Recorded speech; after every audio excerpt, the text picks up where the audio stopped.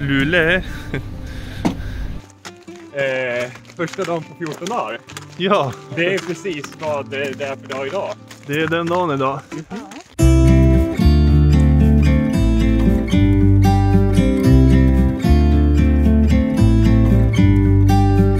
About to leave, already packing.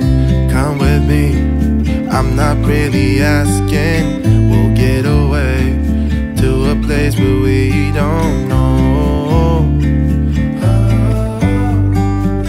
About to see the world in action. Good morning, team. Good morning.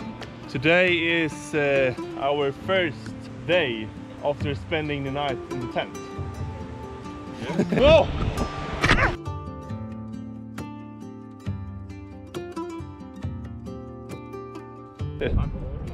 God morgon! Känns det där underbara morgonen? Det känns fantastiskt. Jag trodde inte att det skulle vara en sån här morgon.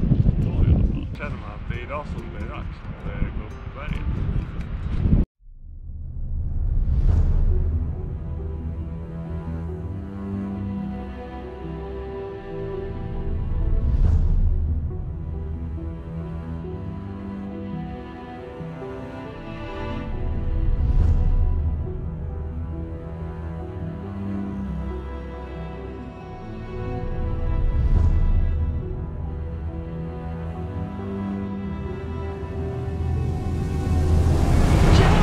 Ser du där? Ja, jag ser det. Där är den. Ser du där? Där är toppen!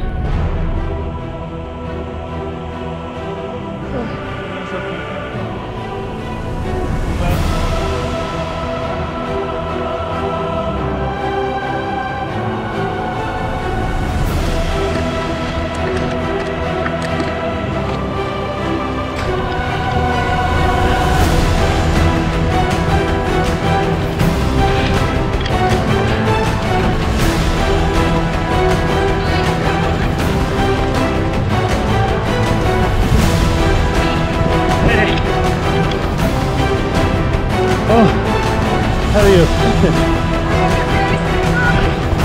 Yes! Det var mycket. Fy fan vad bra det är. Du var precis 4 timmar på året. Ja, fy fan. Jag är så jävla nöjd med det. Fy fan vad bra. Den här snocken känns.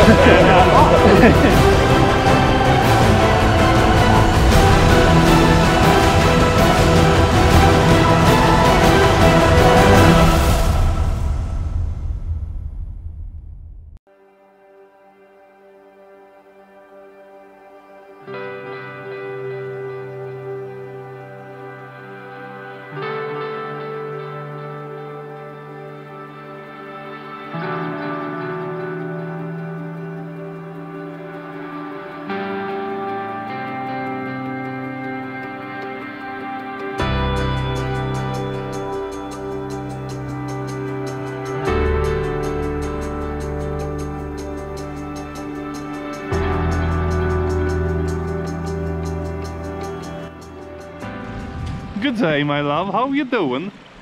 Det är tufft från igår. Av andra skäl. Ja. Vill jag ha lite recap på grejer? Jaha. Ja. Men du kan ju inte bara fråga, hur är det? Ja, så svarar jag på hur det är. Ja, men det är en häftig... Och sen du bara... ja, det är ett häftigt... Nu sa du inte allt som jag tänkte i huvudet att du skulle säga. Det är ett häftigt berg här. Ja. Okej, jag måste köra recap nu. Du kan få planera lite. Berätta vad vi gjorde igår. Du måste få ett samtal, men jag kan inte ha ett samtal på egen hand. Okej, vad gjorde vi igår? Micke, han är klar nu. Ja, vi har inte jättemycket material filmat. Men vi har, vad har vi gjort? Vi har åkt lite tåg. Ja. Vi gick lite grann från Nikkaluokta till nästan Kebnekaise. Vi sparade 2 kilometer. Tarfalla. Dagen efter gick vi till Tarfalla och tillbaks. Tog en öl sen. Tog en öl. Gick förbi fjällstationen och slog upp tälten där. Tältade. Hade ett tidigt larm för att det kom en dag. Den häftiga dagen. gick vi upp på Kebnekaise. Kebnekaise. Vi var on the fucking top of Sweden, nej. Det var riktigt coolt. Det var coolt. Det var både kämpigt och coolt. Det var både kämpigt och coolt. Det var upp för sin helvete och ner för sin helvete. 4 timmar gick det upp på. Ja, det är jag så jäkla nöjd över. Och så hade jag en Snickers sparat. Så ja, den smakade så gott. En toppsnickers där ja, uppe. det var en toppsnickers.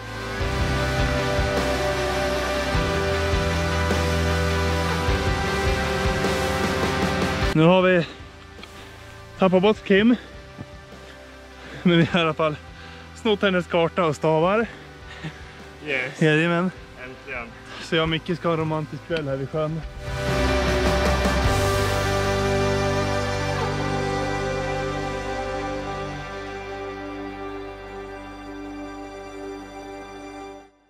Ja, vi gjorde allt vi kunde för att gömma oss här. Vi har liksom tältat i en grop. Vid den här fina sjön här. Jag har verkligen grävt en skicklig men med 20x20. Så hör man någon jävel ropa där uppe på berget. Hej hej! Det kan vara för att jag råkar glömma min jacka tillsammans med gaskåpet. Ja, jävlar, lite röda grejer. Det liksom var där misstaget. Ja, varför la vi de röda grejerna så synligt? Jag fick en kortslutning i hjärnan så jag ska bara sprida ut den lite grann så här. Ja.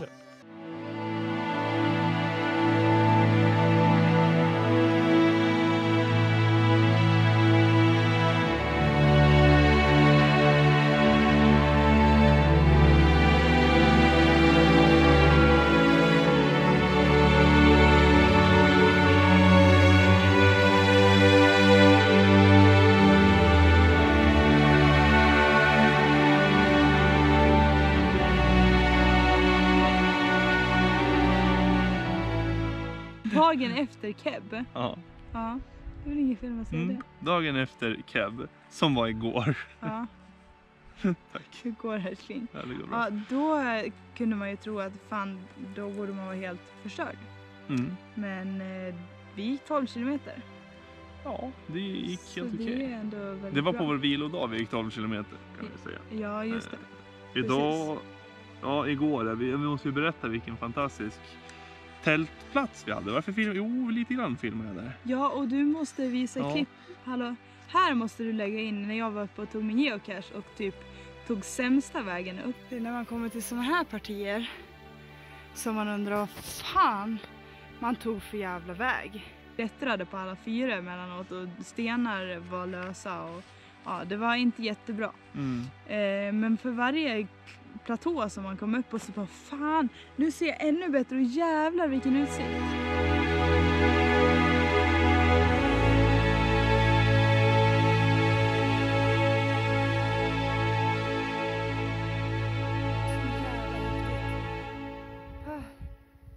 Nu ska vi hitta på den här cachen. Den ska vara precis här någonstans. Men de här skrevorna här. Nej men du, kolla. Kolla här. Vad är det här? Ser någon plastgrejs här, ja. Oj, titta. Woho!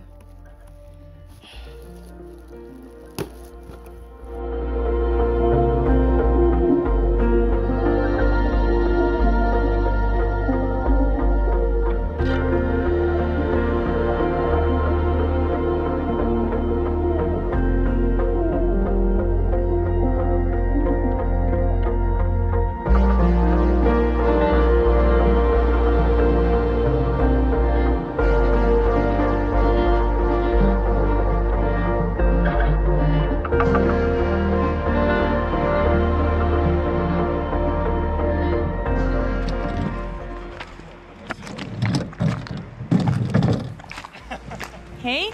Hallå där! Har det gått bra? Alltså vilka jävla pissår!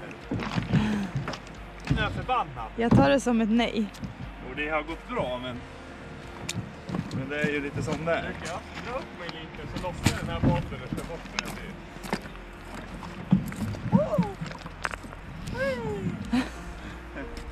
Mera pappa! Tjena Micke! Tjena! Nu är det så här att vi glömde flytvästarna när vi skulle hämta båtarna så att vi kunde ha dött.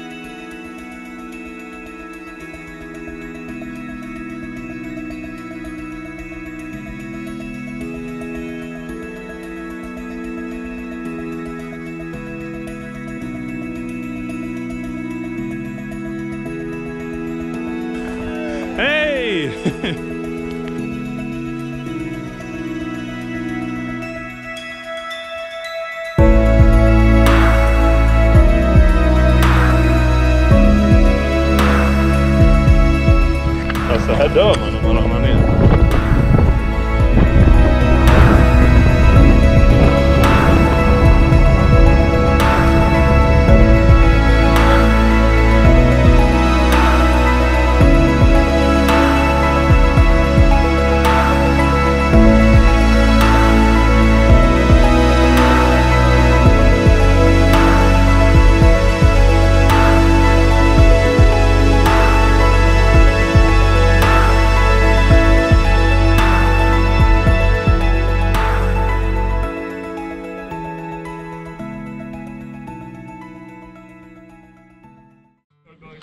Good luck, guys.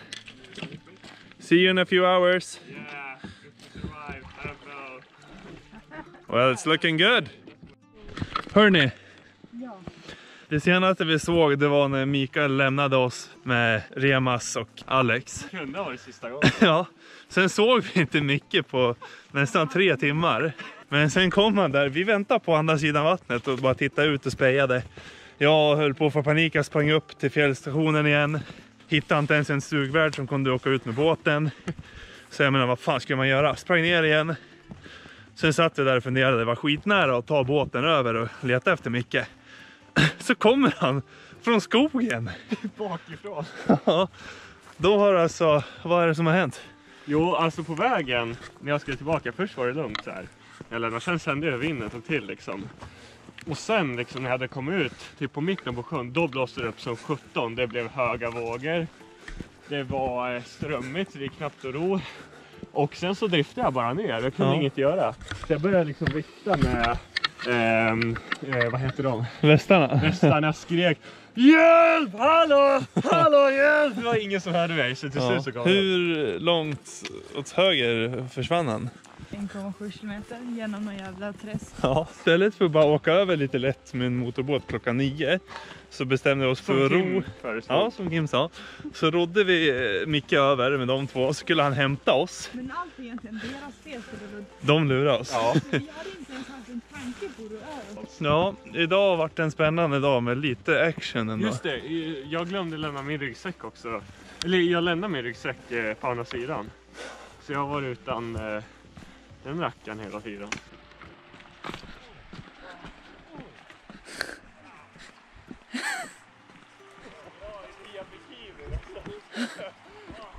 Vad gör ni?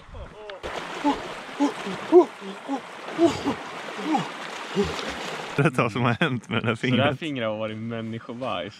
Det var så här, jag gick runt och bara så här, jag ska ha min dagliga liksom sittsten. Ja, det är en sån här. Ja, som vi liksom Man går och hittar en stor sten som man bär till campingplatsen. Ja, precis.